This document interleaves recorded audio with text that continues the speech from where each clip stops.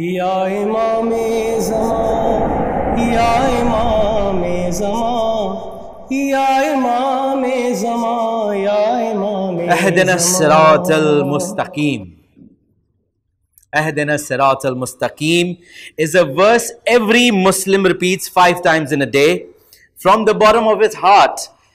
But a few are endowed with the bounty of the Sirat al-Mustaqim, and certainly they are the ones who are guided by the one, Imam Mahdi of this Ummah. A narrative by a person who was guided towards the promised Mahdi. And he is our next speaker, Brother Zeeshan Baig. And he would like to share his journey. And trust me that his journey will surely make you cry, because tu jisko mil gaya, Rab usko mil gaya. Brother Zeeshan Baig, a graduate in commerce from Mumbai University, he started his career with his father's manufacturing business. Gradually, he built his own business of international trade. Personally, loves to read, collect books, and travel.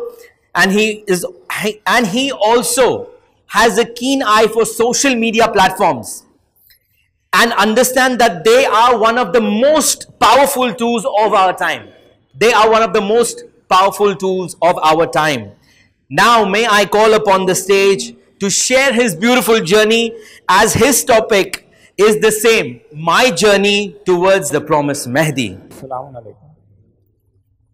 So a few weeks ago, I was approached by Rahil Bhai to speak about my journey towards Imam Zaman. And this put me into a dilemma, because the story is very personal and very few people know about this. So after a lot of thought and tawassul with Imam Zaman, here I am. So to introduce myself, I come from a family where my mother's side is Shia and my father's side is not. And I've lived a very large part of my life on the Sunni school of thought. But Allah had destined certain events for me, because of which I decided to become a lover and a follower of AALE Muhammad. So it's been a very long journey. To simplify it, I'll break it down into 4 parts. Stage 1. My introduction towards Imam Hussain alayhi salam and his azadari. So I was born in this very large joint family, living in a very small house. And when I was just 2 years old, my father was partially paralyzed. Life got very complicated. The doctors had given up on him. But alhamdulillah, he survived. And when the doctors asked my mother what was it that she used to recite at the hospital, she said it was Dua-e-Mashlul. Later on, after a lot of struggle, my parents shifted to a separate house. By then I was 8. So since now we had this newfound space to breathe, that year in Muharram, my mother started taking me for the majlis of Imam Hussain. And this is where I got introduced to Karbala, to Ahl Bayt, to the Zari, to the Alam, to the rituals of Karbala, and so on. And even though it was a very long time ago, but still, the memories from those times are still afresh. And I could say that that is when I developed my love for AALE Muhammad. So this went on for a few years, and every time it was Muharram, we would go for Azadari to this Imam Bargah. Stage 2. Life before faith. Life moved on, and since I was the only child my parents had, I quickly moved on into my father's family business at a very early age. And this was a very large part of my life, where the only religion I had was rushing for the namaz on Fridays and praying Jamaat and fasting during the month of Ramadan. But I could say Allah had destined certain events for me, because of which I decided to turn towards the path of AALE Muhammad, and these things kept me afloat. So number 1, whenever I was passing by any Imam Bargah, I would always stop by to pay my respects to the Zari and the Alam. And there is something about the aura of Hazrat Abbas alayhi salam that is just so attractive, and that is by the Alam. 2, I would always see my mother recite these beautiful du'as from the treasures of AALE Muhammad. And I would often see her at the window facing the Qibla doing tawassul with Imam Zaman. And even though I was not a Shia, but I always believed in the power of those du'as. Of course, I knew how Dua Mashloor had saved my father's life. And I also believed in that unseen Imam my mother secretly spoke to. I would always feel uncomfortable when anything bad was being said about Shiaism. I mean, the level of ignorance out there regarding the school of AALE Muhammad is really unbelievable. And I would try to defend as much as I could. 4. In my heart, I always believed that the enemies of AALE Muhammad deserved no place in Islam, whoever they may be. Nevertheless, years flew by. I was 28. And around this time, while everything was going good, I started to feel a void in my life, which I couldn't explain. I mean, I had all the comforts in life, work was good, but still I couldn't find a purpose to wake up in the morning and get going. And now this void, although it sounds very depressing, and it was, but after a point of time it became one of the most important inspirations for me, a blessing in disguise. It drove me to look for something above this material world. And now I started to search for that savior who would guide me through this confusion. Stage 3, recognition through majlis. Now this is the crucial part.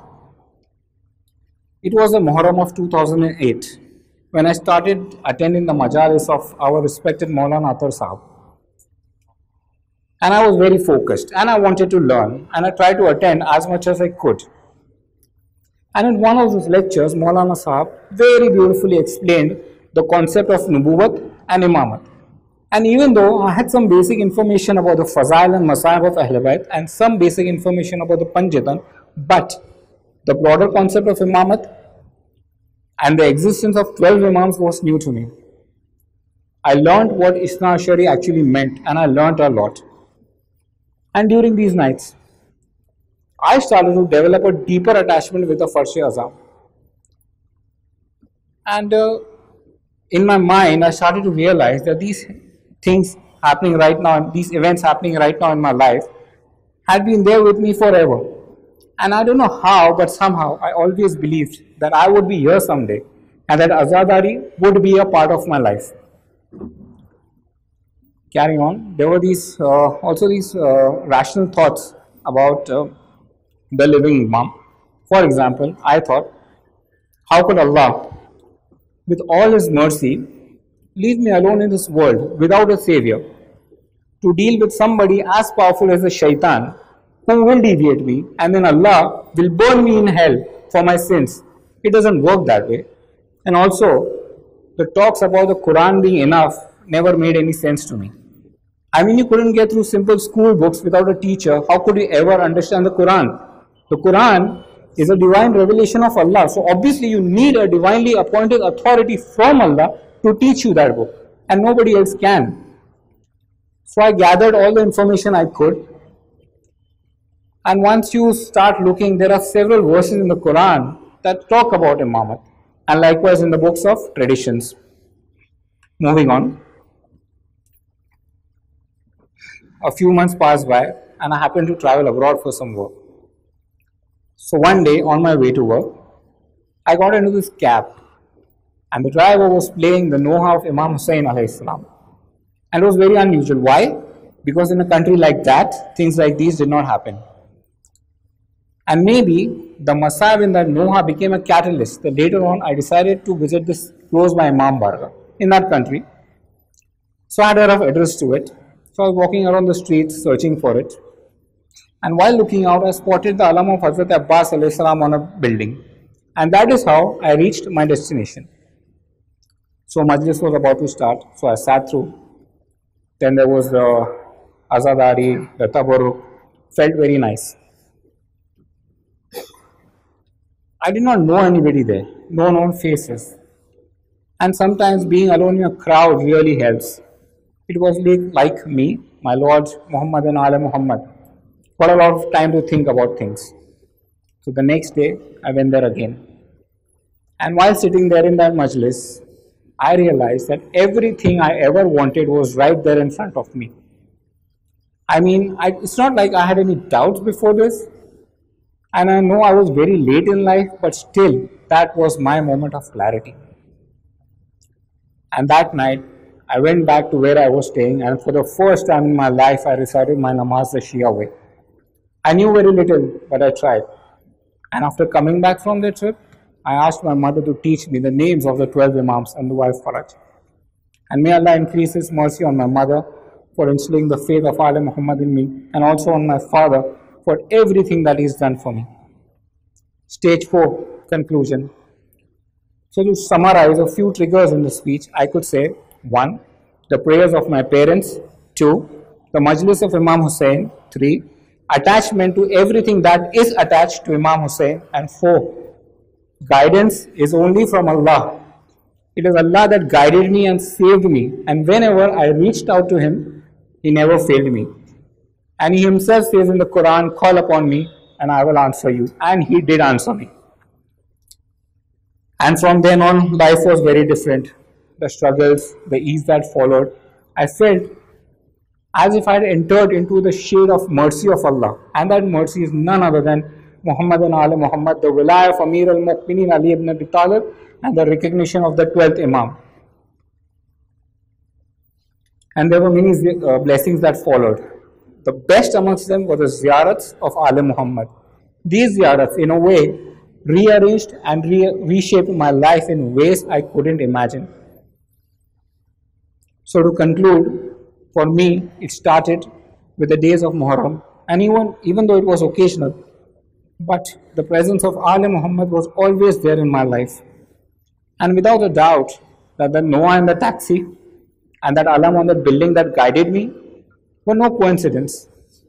Allah has placed His hujjah on His lands, and it is this hujjah who guided me and saved me from deviation while I did not even know Him.